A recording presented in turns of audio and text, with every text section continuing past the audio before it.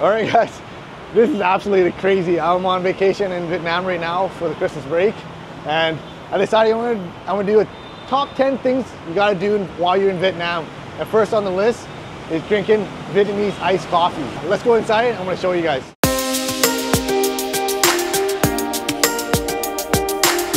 So when you're in Vietnam, you definitely gotta try the Vietnamese iced coffee, also known as the café soda. So there are different variations of it here. So you can get the traditional Vietnamese iced coffee, or you can get the egg coffee, you can get the coconut coffee.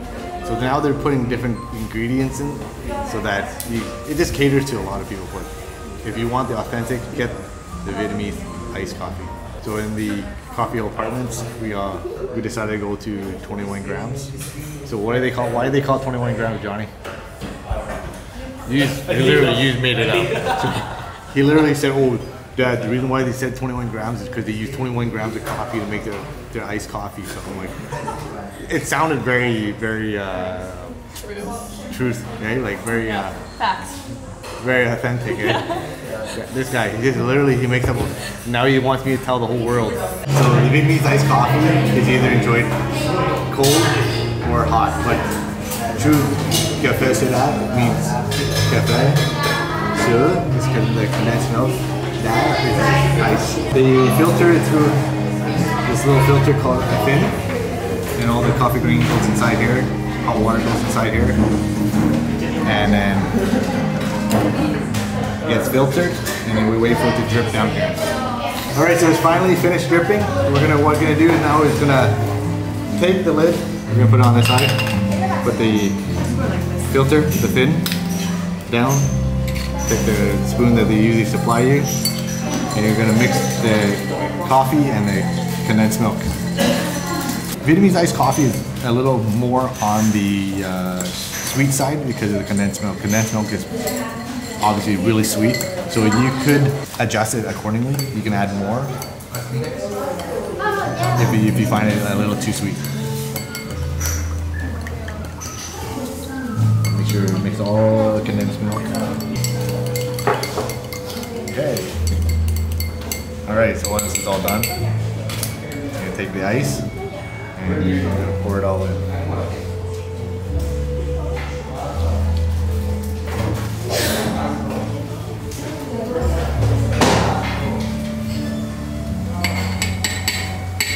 Vietnamese iced coffee is like super strong. Right? If you try an espresso shot at Starbucks, nothing compared. It's like super, super strong. So if you like strong coffee, this is it for you.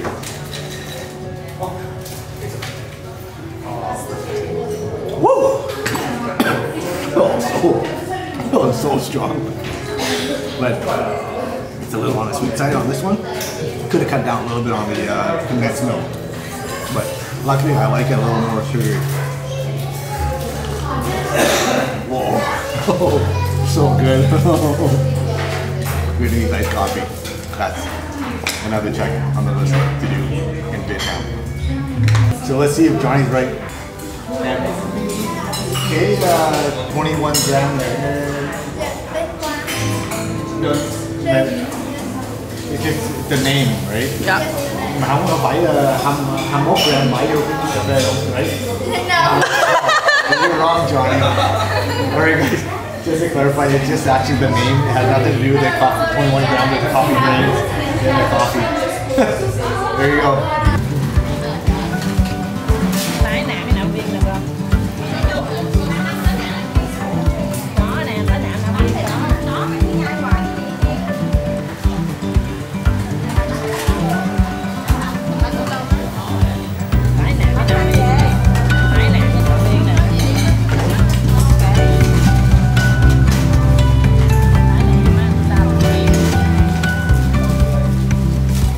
Next on the list, you cannot go visiting Vietnam without eating a bowl of pho.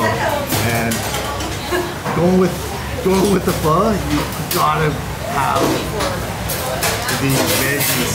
A good bowl of pho always have the veggies. Just puts the icing on the top of the cake. Like these are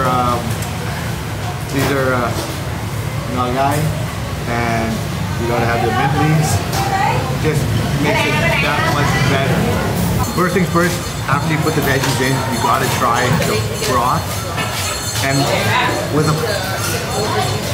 a good bowl pho, it's always the broth that makes it. Make it or break it is the broth. Oh, it is fantastic. Let me show you.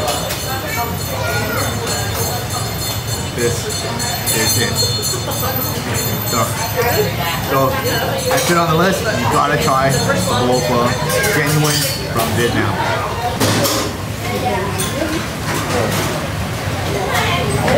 Oh my god, it's so good, you guys. Hands down, I think it's like a tie between pho and bún quay.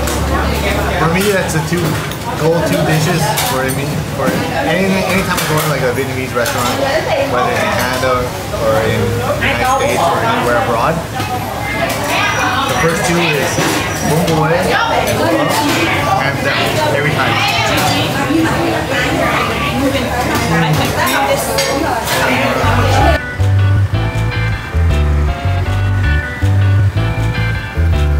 So we decided to stop into the famous post office in Saigon, Nha Bưu, because of the technology and the cell phones, and it's just so easy to send people pictures. There's kind of a lost tradition where you send a postcard from where you're at when you're abroad, and just when your loved ones receive it, it's a little more meaningful. And so we decided to just write up a whole bunch of them and send it all to our loved ones. So when you get a chance to do that when you're abroad, I would recommend doing it. It's something very special when they receive it.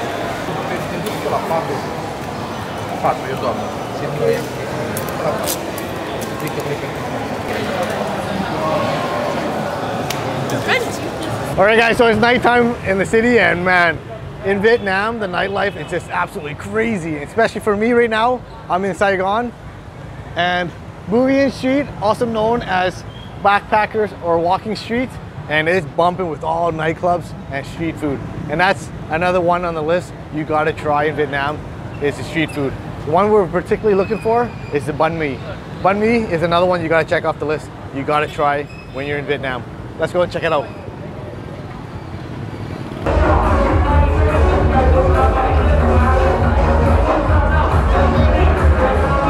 So we finally found our infamous banh mi, and of course this is like street food, and this is the ultimate street food, you guys.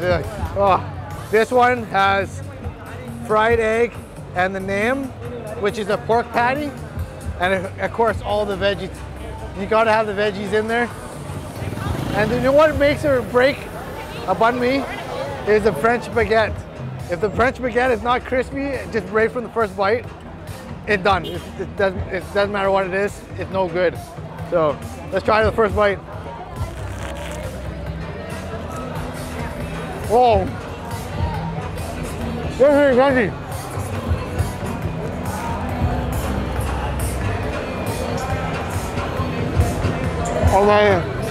Amazing. So good, you guys. So, put this on the list. Vietnamese banh mi. Sorry for my mouth. It's so full. So good, you guys. Thank you. So good.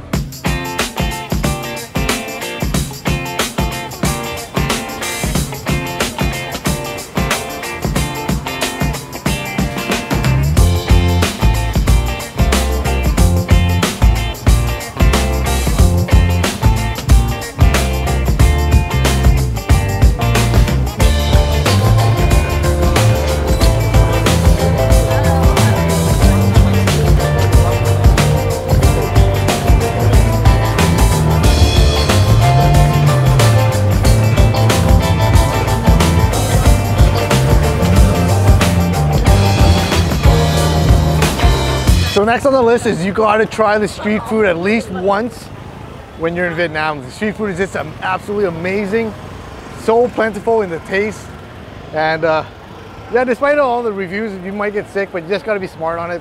Just don't go and just randomly just jump into a place where it just kind of doesn't look. If it doesn't look right, it ain't right. So just be smart when you go and try street food. But when you see the place is just bumping and busy, you know the food's going to be rotated, and it will be pretty good, and it should be pretty safe.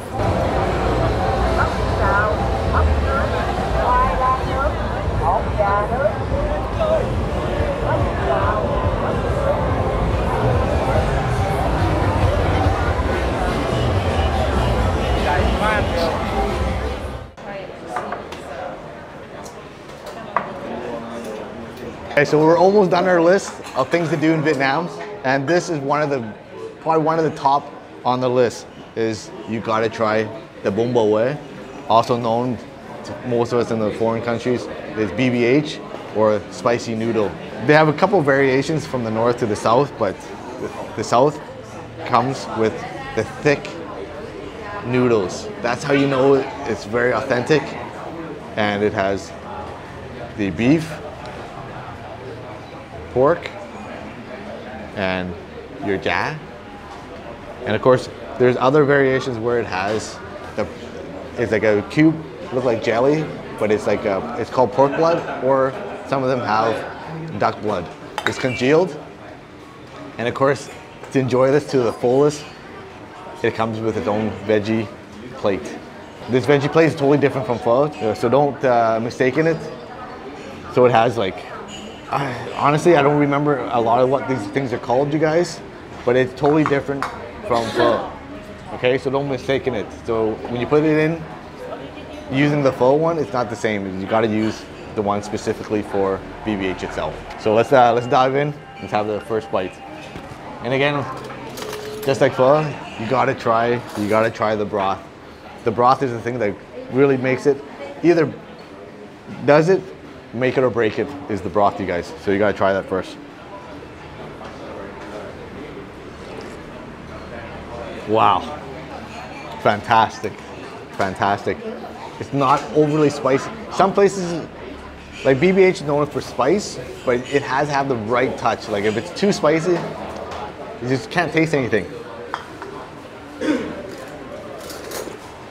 Wow, steaming hot. Fantastic, guys. Let's dig in, let's throw in all the veggies.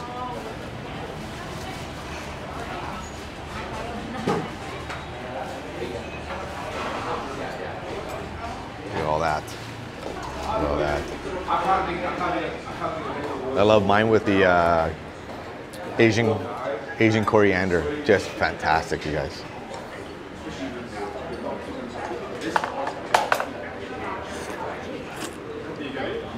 Oh my God, fantastic. The noodles is spot on, you guys, spot on. The broth is fantastic, eh, Johnny? Yeah. Right? Way better than North America? Yeah, look at this. That's how you know it's good. Homemade too, right? Yep. You can't find this like this in Edmonton. So the key thing is, I've never been in this place before. So the main thing you want to look for is like it's busy. Honestly, it doesn't look like what we're used to in North America. In Asia, a lot of these restaurants are pretty run down and they're pretty dirty. And it's really not what I'm normal, or what I'm used to in North America. But usually they're the best place to find the best bún bò Huế or food. They are the best. So in North America, what we call them is a hole in the wall. I know it sounds kind of weird, but the hole in the wall are usually the ones that are the best. But the biggest indication of like finding the right place is when all the locals are, it's busy and all the locals are in it. If it's a place where it's kind of quiet and nobody's there, don't go to those places. It's got to be busy. If actually you want to just pan around to show them. Those are the key indications that we're like, this place is the one that you want to choose, and it's pretty safe to eat. Because the locals know if it's dead, they're obviously the ones that they're gonna avoid it. So that's my tip of the day. Just go to the places that are busy and try it out. Don't be afraid to try it out. Like, don't be, when you see it's kind of dirty and stuff, don't be discouraged and not try it. And you'll discover some good places as long as you stick to the rules. If it's busy, try it out. All right, we're gonna move to the next one. Let's go find out.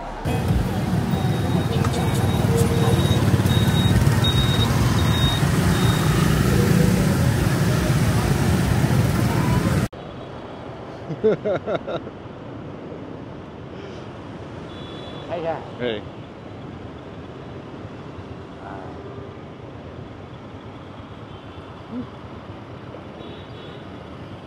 Airport?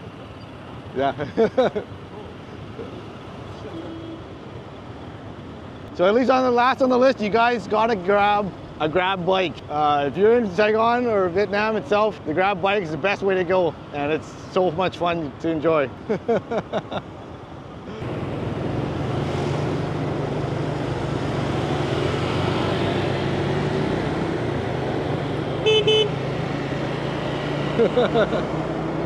If you're traveling solo or with just a couple of friends, the grab bike is probably the best way to get around. It's easy to navigate, and the cost is really cheap. From my hotel to the airport, it cost me $1 Canadian, and it was pretty fun. And you keep pretty cool because the wind is just all in your face and stuff. So it's a pretty good experience. So you gotta experience the grab bike when you're in Vietnam. All right, guys. So next on the list of things to do in Vietnam is go shop at one of the local markets that sell all this fake stuff. And there's a lot of things that you can do, and whatever your heart is content, you will find at this market. So let's go in, let's go find out what we can find. All right, so right when you walk in the door, you can see all the nice Rolexes. You can find any Rolex you want here.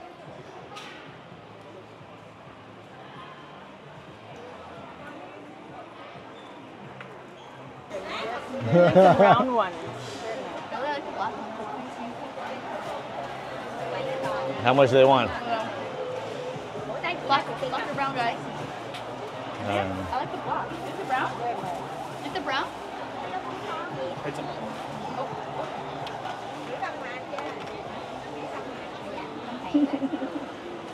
Very nice. That's very nice. By two. By two. You can't say nice. I'm gonna be really more. Oh, do these look good? Two for one. 2 for 1?